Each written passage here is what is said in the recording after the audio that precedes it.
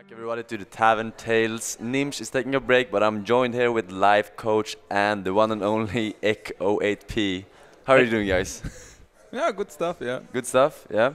Yeah, I'm still not at 100%, but I'm willing to bring the excitement that's necessary to be here at this casting couch, right? Yeah, it's a privilege. Yeah.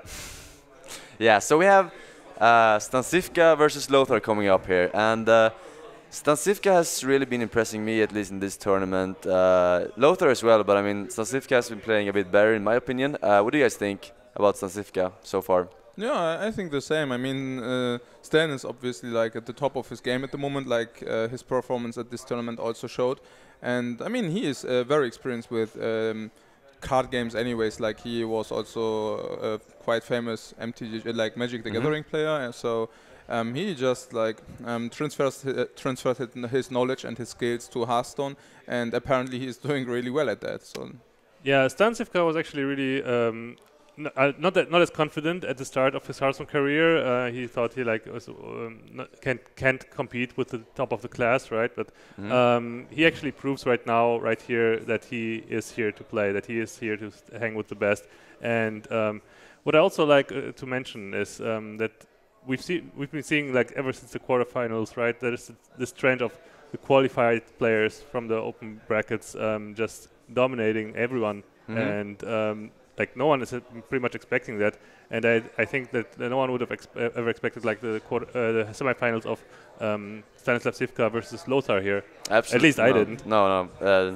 I didn't even know who he was before here. I heard the name in the China versus EU tournament, but that's about it. That's all I've heard about him. But Lothar has been impressing as well. I mean, he came from the open bracket, as you said, and he's been playing quite well, I must say. He beat Warrior with Freeze Mage, just the other series. Pretty impressive. It requires a bit of luck as well, though, but still. Yeah, you can't judge it all on luck though, because he came through the tough open bracket, and like it's surprising to see that actually Lothar is right now, even though he's the only guy from Nihilum who wasn't invited, that he's right now the best performing Nihilum player in this tournament. No offense, life coach. Wow. Yeah, so I agree. We have seen StanCifka changing his druid every time you're allowed to change deck. He kept druid, but he kept switching out like different tech cards. First he played double zombie chow mind control tech to counter aggro, and then he played the combo list, normal standard druid, and then he played the Farseer and double Iron Beak Owl. What do you guys think about this kind of strategy? Like always switching out cards, like 4 or 5 cards in the deck to like mind game your opponent, so to speak. yeah, it's definitely a good choice. I mean, especially because your opponent still perceives that the deck is exactly the same build you had before, because you didn't switch it, right? So it's like, or you didn't switch the class, or you didn't switch like RAM completely to combo or whatever. So they expect exact cards, so you can really have the surprising effects with single cards. For example, mind control tech. I mean, it's so huge if your opponent doesn't know you play it and he doesn't play around, and then suddenly it can hit. Yeah, those kind of blowout cards like Mind Control Tech, like Black Knight, like Big Game Hunter, additional Big Game Hunters maybe, and stuff like that. It's just just completely can blow out your opponent and swings the game so much in your favor that it's so easy to take the victory from there. And of course your opponent, because he expected something else, will play right into that. So we see that StanCifka actually ditched his druid this time around. That's interesting. Do you guys think that he's playing the classic control warrior, or is he playing the everyone get in here? I of course always am hoping for the good old dank meme warrior. Me too, buddy. Me too. And yeah, I really want to see this deck in action more. But control warrior has been very popular as well, and that's been performing very well for most players here. Right now we see Paladin versus Sue, and some people might say that the Sue is favored, and some people might say that the Paladin is favored. What do you think, Life Coach? You've been playing a lot of Paladin. Yeah, I think the Paladin should be favored, like depending on the build, but usually the Paladin should be not huge, but should be slightly favored, because they have so much early game. Also, all the cards of Paladin are, I mean, I don't say they should be strong, they are stronger than they should be, but for example, Master for Battle is like simply this very strongest 3-drop by far in the whole game, and this combined with some nice early games cards like sometimes Chombit Show, but even like the class card like the shielded mini bots, simply give like the tempo advantage you need. And Zoo, of course, this is also not like this is of course also come knowledge needs board control to actually increase their power, increase their playing strength. So if you can actually take away the board control with Paladin, you usually win. Do you think that it depends on the build of the, like you said, it depends on the build. Which one is better against Paladin? The one like Colento version with like Voidcaller and Mal'Ganis, or like the 6-0 with like Sea Giants and Implosion synergies? Yeah, I was also thinking about like the Paladin build, like whether you play one show or two shows, like a big, this has a big impact, or whether you play Jones or not. But yeah, like given the other version, of course, Sea Giant doesn't help that much against Paladin, but I don't think it's like such a huge difference. Yeah, so he's thinking about coining out the Knife Juggler. It's gonna be pretty awkward unless he top decks another 2-drop, right? So. Yeah. It's probably not the play here. What do you think, Echo? Yeah, you can save the coin for a potential later kind of 2-card combo that you might draw into. Of course, coining out the Knife Juggler is only good actually if you have a decent follow-up. I would say, for example, a shielded Medibot. This is why I would also not do this right now. Yeah. Did you see, by the way, that many people are practicing roping nowadays? Yeah. They learn from the best, you know. You're their idol. I'm just saying, yeah.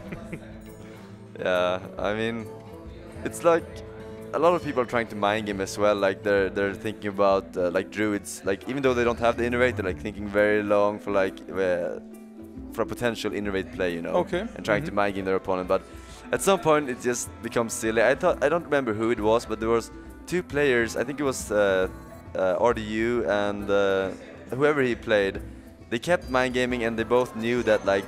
They were like just making stuff up, you know, to troll their opponent, and it was quite funny.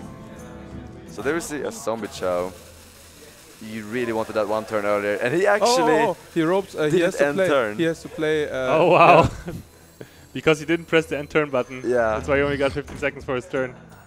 Although actually, like once you make your first play during that turn, you get you remove the rope. Yeah. So all you needed to do was play 1 card. Ooh, are you sure you don't want to trade first? He could have also played what? Knife Juggler and Chow, but you don't like that? It's quite nice to follow up with the Master later. Yeah, exactly. I think he didn't have enough time to think about it because the rope was going so fast. Alright, okay. So I think he missed that. Yeah, but keeping the Master for Battle, keeping the Knife Juggler for the Master for Battle, especially if you still have the coin in your hand, it is going to be very big for sure. But do you think he can afford to wait that long? I mean, what is he going to do in turn 3 if you want to play a turn 4 Knife Juggler coin Master? Yeah, the Zoo is going to get ahead on the board in a big way, but this is like one of the best comeback mechanisms for Paladin if you don't have the Consecration. So this is what StanCifka is actually banking on, but the Imp Gang Boss right here like puts a huge just removes this game plan basically, because the juggles potentially hitting the Imp Gang Boss are so detrimental. But I mean, he could have cleared, right? I mean, the board would have simply be empty now. No. So like the 2 minions would have cleared the 2 minions, and then the Master comes down. So it's like, I'm not sure. But yeah. I mean, because now I don't see anything he could do. It's like. You saved the Abusive Sergeant here? Yeah. For the egg. Yeah. Yeah, and now StanCifka really needs some good juggles. True Silver? Well, I could play the True Silver, but it doesn't really remove much damage. He can only attack the Void Walker.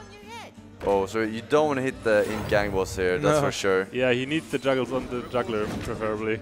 Yeah. Oh, and it does go. That's awful.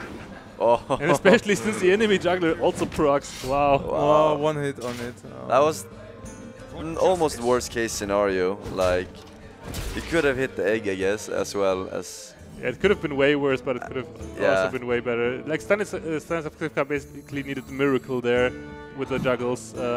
Didn't get it, and now the Zoo player will just get so far ahead. And that Voidcaller position here is a really good top deck here. Curves out perfectly, and you have that Mal'Ganis in your hand in case of Voidcaller dying. There's so many demons waiting to just get buffed by the Mal'Ganis. It's going to be amazing once he hits the board. Yeah, so that might be something he wants to think about here, like making room for more demons, sacrificing his own knife juggler just so he can get the buff from Mal'Ganis. Yeah, of course. First, he will still need a minion to run the Void Caller into, so the Void Caller dies, which it doesn't. Which is not that important. This is so much pressure. All of those knife jugglers. But also, if you take a look at the classes, I mean, it doesn't matter too much, right? Because the Zoo would have had a good matchup against Control Warrior, if it's Control Warrior. But I guess, like, because he knows Lothar is only playing Face Hunter, he is more like he has more reasons to actually bring Control Warrior. So Zoo is favored against Control Warrior, and it's actually yeah, it's okay against the other. But the Green Patron is actually quite good against Hunter as well. You have unstable ghouls, you have 2 whirlwinds, you have a lot of removal for all the aggressive Hunter cards, and the Frozen Berserker does a lot in that match. You can actually raise the Hunter. You don't need to play defensive. Okay, fair enough. So it's actually quite good. But also the Paladin has like a good way to score against Druid, and against Shaman I don't even know how good it is. But so what do you think here about playing abusive on the Sludge Belcher here and then trading in so it dies? Oh yeah, and then if you get Mal'Ganis, you can play the Doomguard without losing any cards. That's super interesting. It is actually a really good play. And he can actually kill him then, right? That's super interesting and I like it. Yeah, that's super strong.